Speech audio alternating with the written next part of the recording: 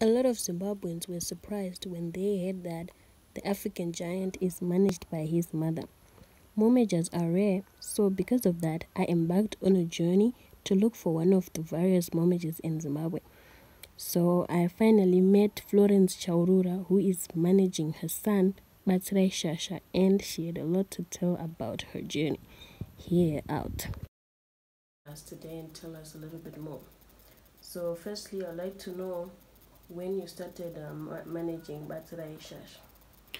I started managing Bachelor Shasha in the month of July 2018 after he had completed his degree at the Midland State University, his degree for music. So that's when we agreed that he was ready to start his music career full time. Okay, so how has it been? How has been the journey? Was it challenging or interesting? How has it been? The journey has been challenging, interesting, frustrating, and rewarding. And I'll explain what I mean by challenging. It was challenging because I was coming from a background where I had no knowledge of the art industry per se and the showbiz industry. So managing an artist was a tall order for me. It was like starting from scratch. I had no contacts, I had no a foundation to stand on. I had no knowledge of the art, even how to produce music. I had no knowledge of that. So that's how challenging it was. Starting to understand and appreciate how a song is recorded. That's where I started from. And starting to understand how to make sure that when the song is produced, then make a video and then distribute it. And of course, we needed connections and knowing the know-how of where to take the music. And that's how challenging it was. And interesting, when I say interesting, I mean managing an artist, a child artist, a boy child who's now 26, and being a mother, I'm over 50, in Zimbabwe, was, I found myself in a place where a lot of men didn't appreciate and understand that I was being serious.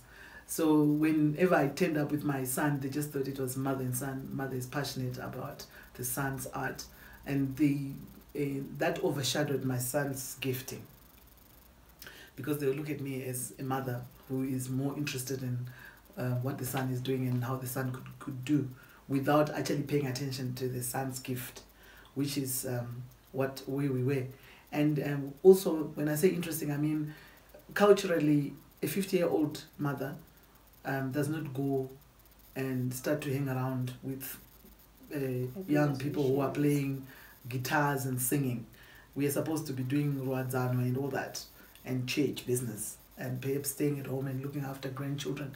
But I became different, which in the men-dominated industry was interesting to me. I would have said challenging, but I think to me, when I watched them with the way they looked at me, I found it very interesting that that's the way they would look at a passionate mother who is trying to push her son to getting into the business. And then when I say frustrating, it was frustrating because each time I would try to find information, I struggled. And I want to say thank you to Mono Mkundu. He was my go-to person each time, because I had no idea where to go and what to do. So he'd come home, I would call him. He's the first producer who first produced Batsrai's first song. And then he would also direct me to other producers and other people who do the backing vocals and so forth and so forth. And when I needed guitarists to join the band, I would also run to Mono. He became my go-to person. Like I'll say, he played a very pivotal role, or a platform. He gave me a platform to sort of network with the rest of the industry. And that's how frustrating it was. And then when I say rewarding, as a mother, when you hold your own child's hand and you see them grow, like if I look back right now, Batsy has grown in all his formats, in all the music industry facets. From producing music, he didn't know what to do.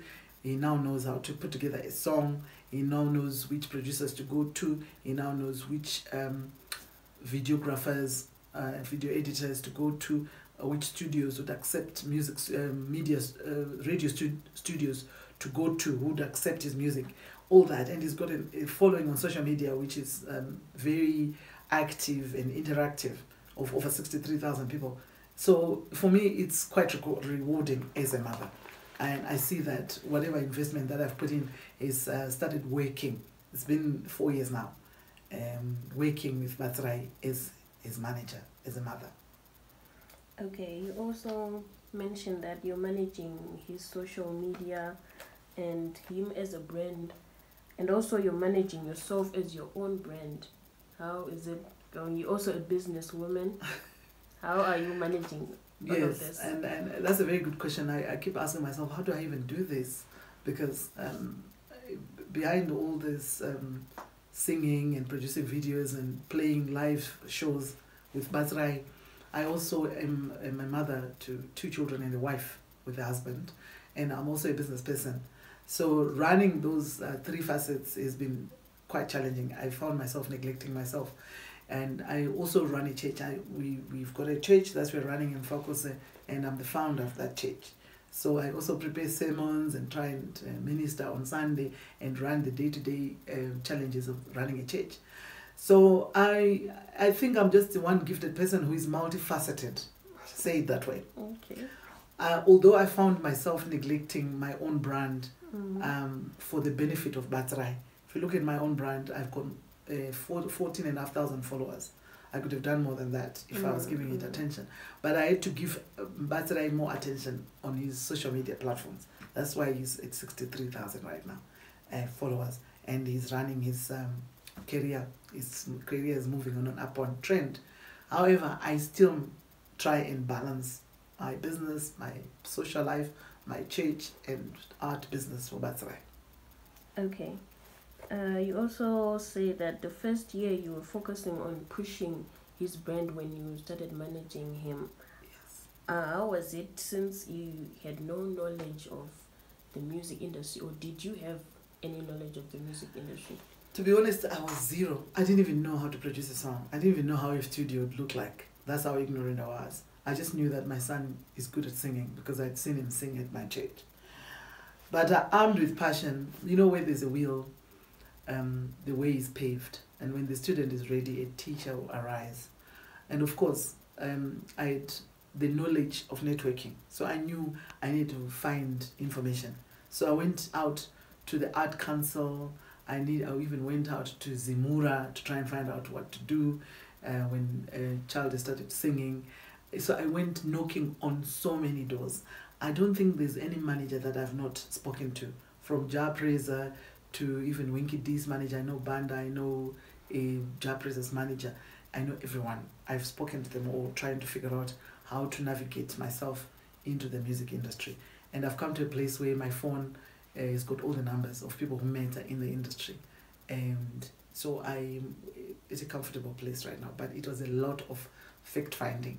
I had to find a way and make a way. And one skill that I was armed with was a networking skill, and the passion and desire to go out and make it happen. That's what helped me. Okay. We also want to know who came up with the idea of you, the mother, being the manager for Batsirai Shasha's brand. I imposed myself. Okay. Batsirai will never forgive me for that. Because he thought there were other people better than his mom, because his mom was mom, who was supposed to be a mother to him and not a manager. Not a manager. But coming from a business background myself, I wanted to understand the business side of his career so that I could make a decision whether to make him find another career to go to, or actually understand where the money comes from the art business, art industry.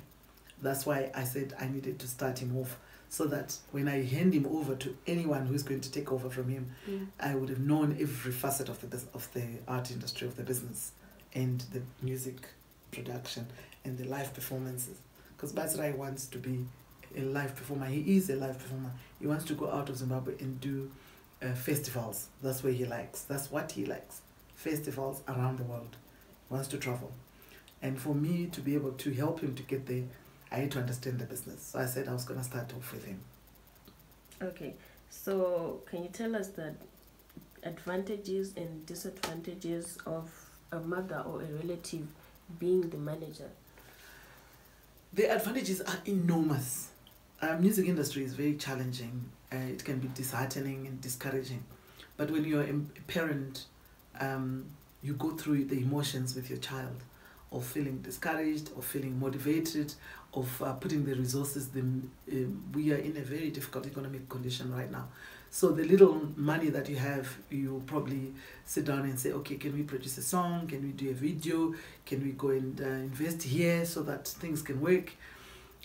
Without that information and passion, you can easily shelve it, because there's a lot of investment that is needed to a child who is going through growth of being an artist. So if you are a divorced parent, meaning divorced from the art, from the business, and from whatever is happening to the child, you can easily tell them to go and find a job, because it's expensive.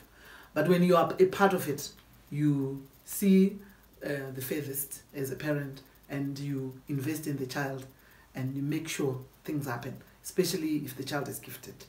So that's the advantage, the big advantage, is being there and being able to sacrifice to make sure your child gets the best attention.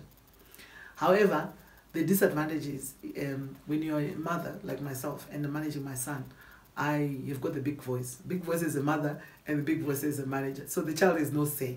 There's so many places and times that we have argued with my son.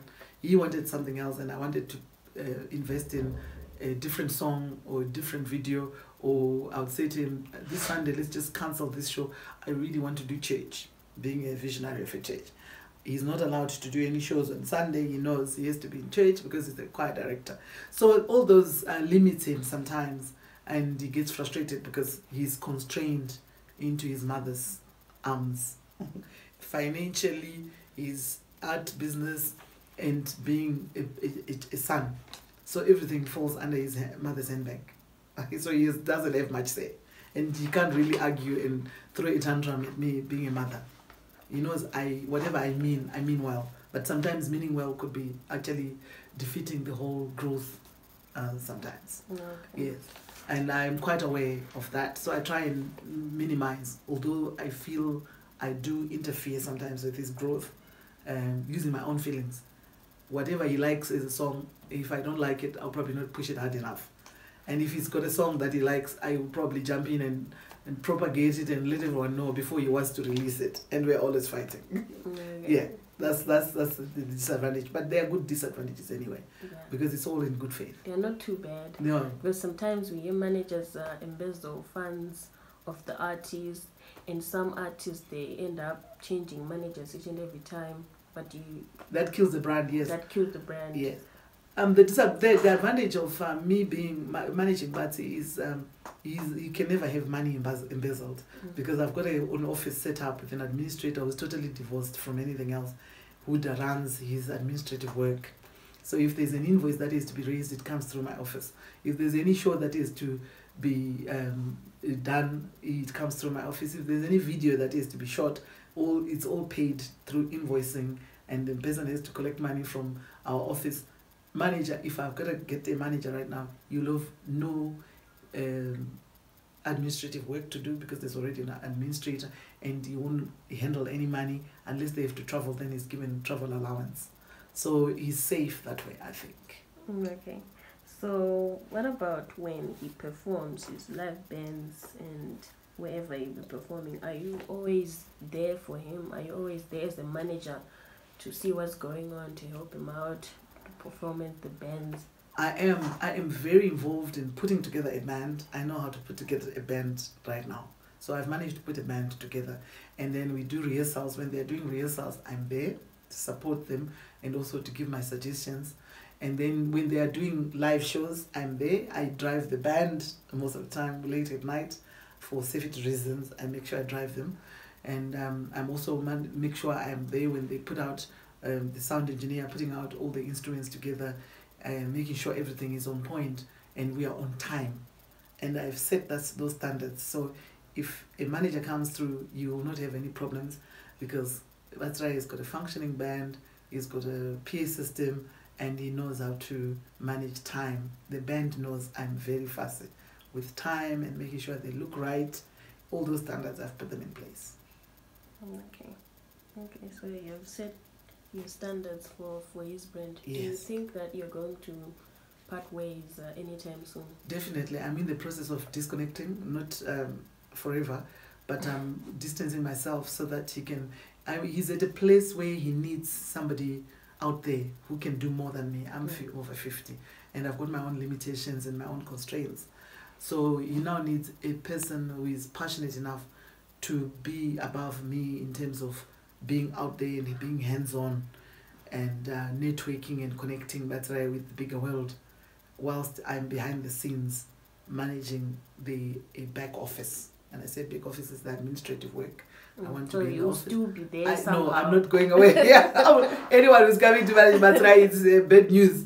But this mom who managed Batra behind the scenes, she will have a say in his money, she will have a say in his travel, she will have a say in everything. But I won't be out there with Batra. So whoever is coming is going to do more legwork and making sure the band works. And they go into the companies to negotiate. And I'll do the administrative work with my administrator in my office. Okay, yes. That makes sense. So you always be there. I'll be behind the scenes, definitely. At the end of it all, I'll know everything, yes. Okay, so can you tell us a bit more about family and managing Batsi? I've got 3 children, and Batsi being the youngest, he's 26. The first born is 31, the second one is 28. The 2, first and second, they're in the United Kingdom with their father. They all come and go. We decided to move back to Zimbabwe in 2018 to pursue Batsi's career. So when it talks about family, there's me and Batsi.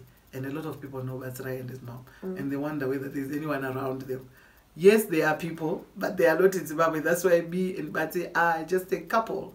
He's my son, he's my guardian, he's my go-to, he's my runner, he's my artist, he's my business partner. He's everything. Okay, you talked about distancing yourself from Batsi a bit, and maybe you want to focus on your brand. Can you tell us a little bit more about your own brand as Florence? I have a brand which I'm actually now, I've grown to have so many faces, and a lot of people wonder who I am, because with Batsi, I'm an artist myself. I do a lot of acting. I've done a stint with Bus Stop TV, I've done with Niza Boom, I've done a lot of skits with Batsi on his page, and they have had more than 500,000 views. People love my acting. Nice. And so what happens is that face of an actor, when you come to Batsi's page, you get to see me because I do some skits with Batsi. And then when you've viewed Bus Stop TV, I did more than 14 episodes with them. And that also grew my acting face. So people know that I do acting. And then I've got a business face. I'm so much into business. Somebody who runs their own factory. We make clothes. We've got a shop in town. We run a air freighting business from UK to Zimbabwe, and many other businesses that I run. And for now, from the age of 50, I decided to run a church. We opened a church in Mfakose, which is called a community church, with the vision of wanting to change mindsets through the Word of God. I like to grow human beings, and I knew that the only way to do that was use the Word of God to change people's mindsets from expecting miracles, running after madimoni and all that. So our church mandate is to make sure we empower the people in Fakose and bring them together as a community. I was born there, and I'm still very much attached there. My mother's house is still there. So we right now started building a church there. And Batrai is very involved. He's the choir director there. And so he knows every Sunday he has to be in front of people in Fakose. And the church is growing very fast because I teach real life lessons. And people are desperate to hear how to manage themselves and how to grow themselves without expecting any miraculous ways happening to them. So that's who we are. A brand which is in Fakose Community Church. Me being the visionary, I teach life skills, and the vision is to empower and to bring the community together. So we are so much into love, honesty, reliability, self-growth, and making sure we get out of the red race and focus on the systems that were placed there by Smith.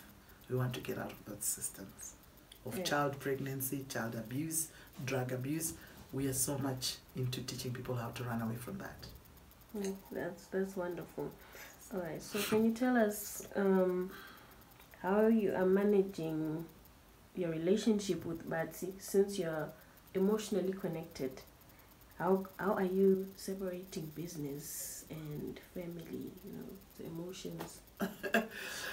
You mean Batsy's business, I suppose? Yes, his business. He knows. I think I've grown to, because I teach a lot about emotions. One of my biggest subjects is emotional intelligence. So I've taught my children to be able to understand their feelings. Right. So I also practice that myself. So being a mother, Batsy is attached to me via the umbilical cord. So the emotions, we cannot run away from them. So whenever we have our challenges, we sit down and talk. Sometimes he has got his own ideas of what he wants to do. Like right now he's in Bulawayo, and he was so upset that I wasn't coming there. And I had to do a bit of counseling. I will never always be there. He has to learn to run. He's a 26-year-old man who's supposed to be getting married. So he has to be independent. So he separated himself. And I said, don't talk to me until you come back. So he hasn't spoken to me. And I'm sure he's crying. He looks at his phone. He wants to call me to tell me what's going on there. I said, shut down yourself from your mom and enjoy the space in Bulawayo. And I'm training to do that.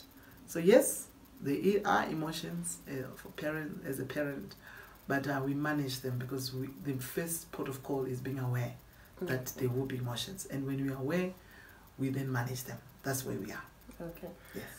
How about diverting him? Don't you end up diverting him to do stuff that you prefer? Yes, I do all the time. Now it's no longer diversion. It's a mandate. Mandate. Okay. But he knows that we have a church, and his mandate is to manage the church choir. He's the church director there, and he leads our praise and worship team. And he knows that before his mom preaches, he has to sing. So if he's not there, he knows that I miss him.